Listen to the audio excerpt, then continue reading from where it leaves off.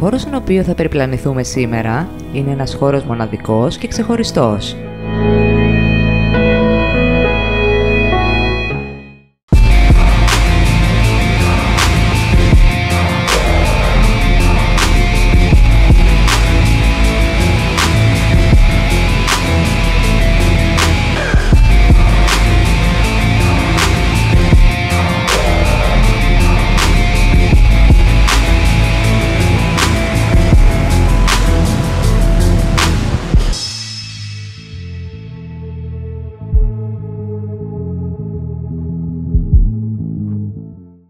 Νότιες πλαγιές του Υμηττού, στη Βόρεια Βάρη, περί τα 260 μέτρα υψόμετρο, γύρω στα 5 χιλιόμετρα από τη σχολή Ευελπίδων, συναντάμε ένα πολύ ιδιαίτερο σπήλαιο.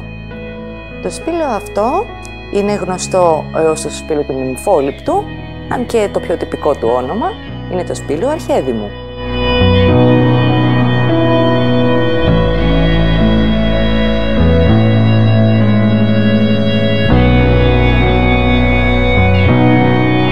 Το σπήλαιο, του οποίου ένα σκαφί διενεργήθηκε στις αρχές του 20ου αιώνα από την Αμερικάνικη Σχολή Καλών Σπουδών στην Αθήνα. Το όνομά του το οφείλει στο λιθοξώο Αρχέδημο που καταγόταν από τη θύρα, ο οποίος αποκαλούνταν Νυμφόληπτος, καθώς, όπως λέει ο μύθος, άκουγε αυτά τα χθόρια πλάσματα να του μιλούν και να τον καλούν κοντά τους στο σπήλαιο αυτό. Εκείνος λοιπόν, κατά το 5ο π.Χ. αιώνα, εγκαταστάθηκε στο χώρο και καταπιάστηκε με τη διαμόρφωσή του σε λατρευτικό ιερό προς τιμή των νυμφών, του Πανός και του Απόλλωνα.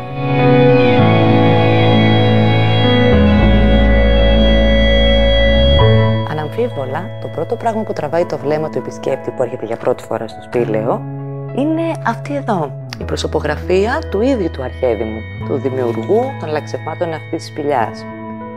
Βέβαια, δεν είναι το μόνο αξιόλογο λάξευμα το οποίο βρίσκουμε στο χώρο, καθώς λίγο πιο πάνω συναντάμε ένα περίτεχνο βωμό αφιερωμένο στο Θεό Πάνα και το άγαλμα μιας καθιστής, δυστυχώς στις μέρες μας ακέφαλης θεότητας.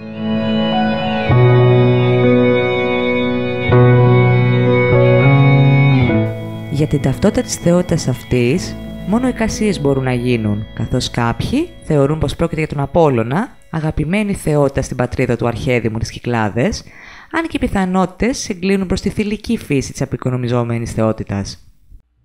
Υπάρχουν αναφορές για ανάγλυφα και σκαλίσματα, τα οποία δυστυχώς σήμερα δεν είναι πλέον ορατά, συμπεριλαμβανομένου μιας λεοντεροκεφαλής, η οποία βρισκόταν πλησίον του αγάλματος, ένα στοιχείο που προσδίδει ακόμα περισσότερο κύρος στη θεωρία πως το άγαλμα αυτό απεικόνιζε τη Γαία, την Κιβέλη, ίσως και τη Ρέα. Όλες τους χθόνιες θεότητες, ταιριαστές, να λατρεύονται σε ένα σημείο σαν και αυτό.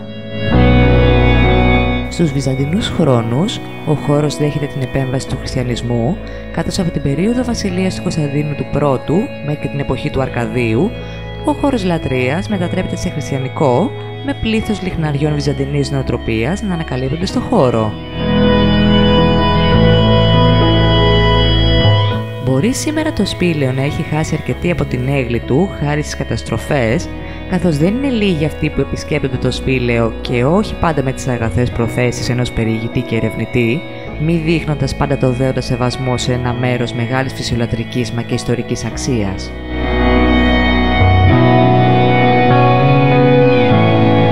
Μπορεί σήμερα να μην χαίρει τόσης εκτίμησης και να μην έχει καταφέρει να συγκεντρώσει προσοχή και κονδύλια από το Υπουργείο Πολιτισμού για την προστασία και την ανάδειξή του, όμως στο παρελθόν είχε κάποιους πολύ αξιόλογους επισκέπτες. Μεταξύ αυτών η Φάβελ, Γκέλ, Ρος, ο Λόρδος Βύρων, ακόμα και το βασιλικό ζεύγος του Όθωνα και της Αμαλίας. Ο γνωστότερος βέβαια ίσως επισκέπτης του σπηλαίου δεν είναι άλλος από το φιλόσοφο Πλάτωνα, όπου εικάζεται ότι είχε έρθει με τους γονείς του, όταν ήταν ακόμα σε παιδική ηλικία, για να έρθουν να προσκυνήσουν τον ιερό αυτό χώρο. Ο θρύλος μάλιστα θέλει κάποιες μέλισσες να έρχονται και να στάζουν μέλι στα χείλη του μικρού Πλάτωνα, προφητεύοντας έτσι κατά κάποιο τρόπο τη μελλοντική του ευγλωτία. Εικάζεται επίσης πως αυτός ο χώρος είναι αυτός που ενέπνευσε τον Πλάτωνα για τη γνωστή αλληγορία του σπηλαίου. Παρόλο λοιπόν που σήμερα τα γλυπτά του είναι φθαρμένα, όχι τόσο από το χρόνο, αλλά δυστυχώς από την εγωιστική, τυφλή, ανθρώπινη παρέμβαση, παρόλο που οι λαξευτές σκάλες που οδηγούν στο εσωτερικό είναι κατεστραμμένες και απόκρημνες, παρόλο που ο φυσικός του διάκοσμος έχει την ίδια μοίρα με τον τεχνητό, αν κανείς αφαιθεί απλά να ακούει, να βλέπει και να αισθάνεται, μπορεί να αφουγκραστεί ακόμα, έστω και αμυδρά τους κραδασμούς του χώρου. Είναι οι λόγοι για τους οποίους ένας γλύπτης από τη θύρα κάποτε ήρθε εδώ και μετέτρεψε το χώρο σε έργο ζωής. Είναι ο λόγος που παρόλο που σαν άγλυφό του προχωρά προς το μέρος μας, το κεφάλι του Αρχέδημου είναι γυρισμένο σε ένδειξη σεβασμού στη Μεγάλη Μητέρα.